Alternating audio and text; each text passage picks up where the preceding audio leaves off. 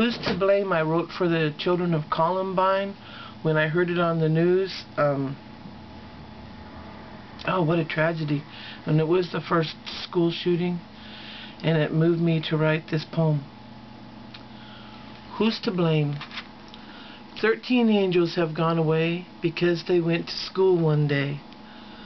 2 young men so full of hate picked 15 souls to meet their fate. It shocked the nation on TV, all the horror there to see. What made the children want to kill? What made their mind and soul so ill? Do we blame it on the government who forbid their parents' punishment? Or on the gun makers for their trade? Or the internet for the bombs they made? We could blame the teachers and the students too for this trench coat mafia they all knew.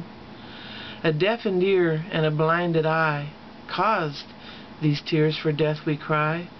God help us all to do our best to hear our kids whose words protest before they think they need a gun to be heard or to have some fun.